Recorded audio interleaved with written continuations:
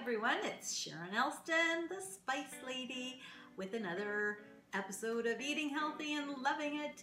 So I was at the grocery store picking up my vegetables. I was running out, so I had to replenish them.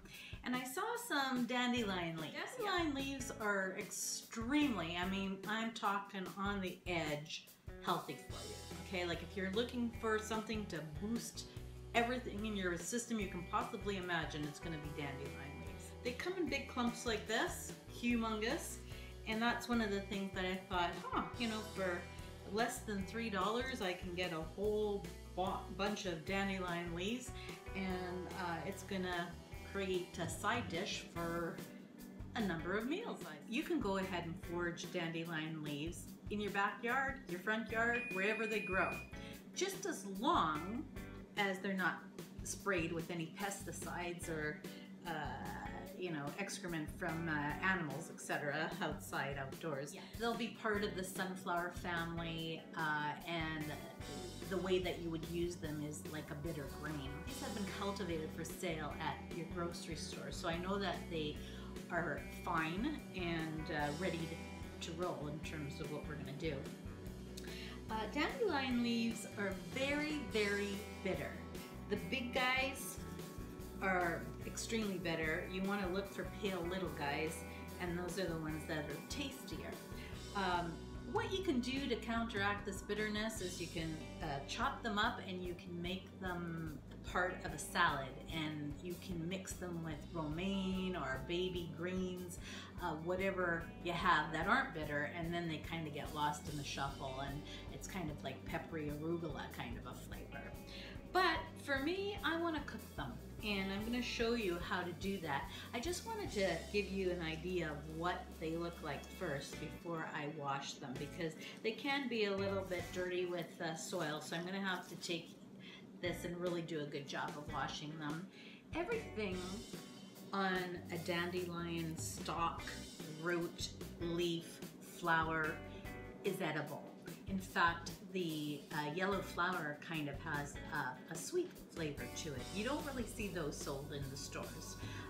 So if you want to start cultivating your own dandelion, that would be a good idea. So I've washed off a little bit of the stalk. I'm going to taste it and see how bitter they are or how good they taste.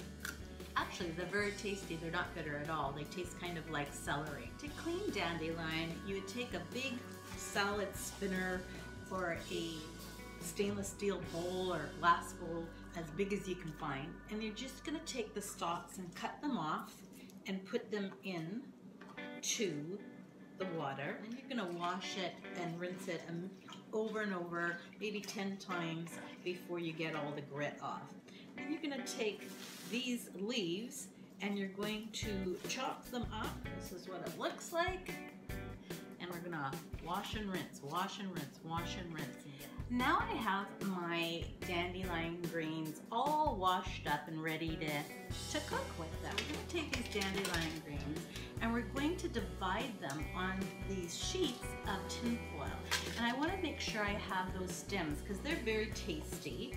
So we're gonna put that on, some stems on here. We're going to put some of the greens on there too. The thing about dandelion greens is that they're just so healthy. You don't want to worry about the bitterness. You do want to eat them and you want them to taste really good. I have divided the leaves and the stalks amongst this tin foil, so you can see. Now, what I've done here is I've taken about 8 to 10 big cloves of garlic and I've sliced them. So I take this and I slice it up very thin. And what you're going to do is take this bitterness and kind of trick your taste buds by putting aromatics like onion, and we're just going to layer it over. And I'm talking, you want to be liberal, not just a little bit of onion, but a lot. Because what's going to happen is once we put these into the oven, we're going to be roasting them up.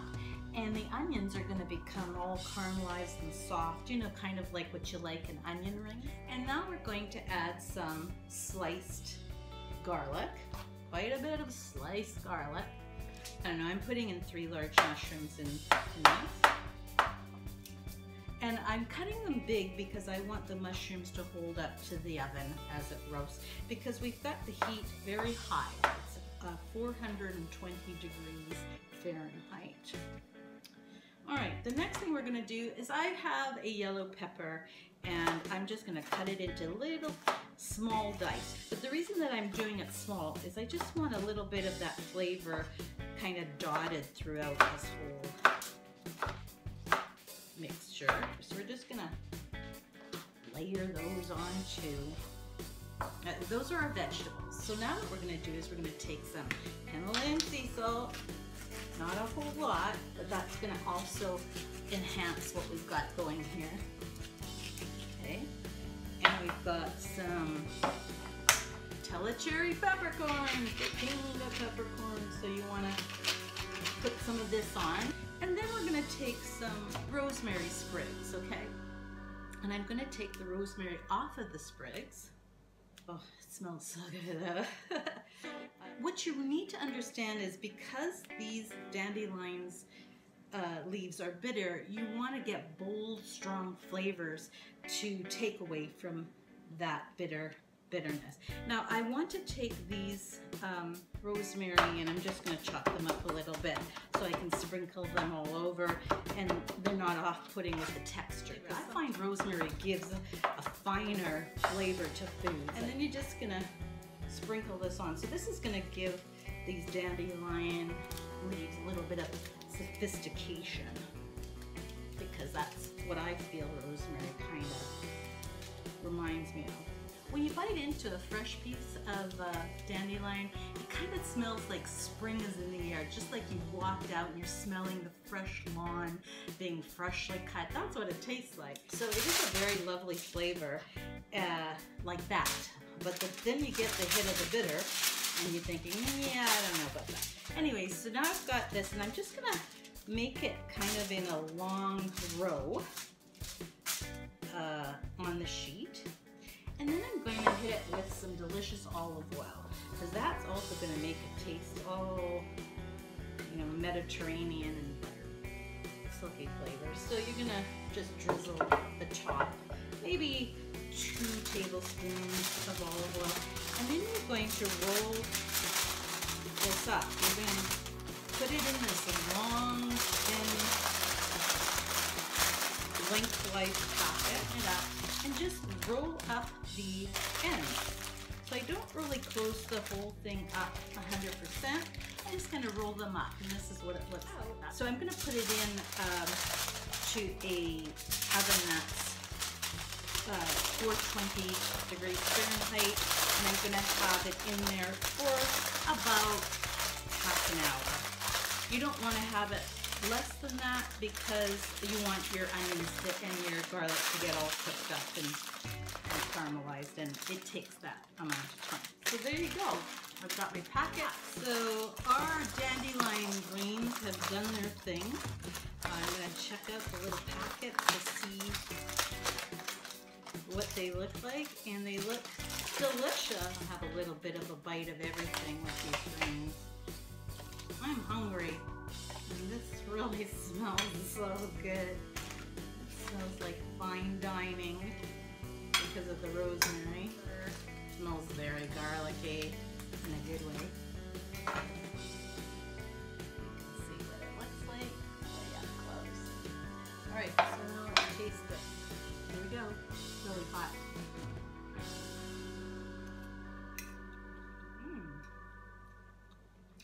No bitterness. All went away. Tastes decadent. Extremely healthy. We're going to be listing some of the health properties so that you'll want to eat dandelion greens all the time. They come out in the spring and in the summer, and that's when you're going to find them, and you're going to love them. Well, it's Sharon Elston bidding you adieu. Bye-bye until next time. Love you.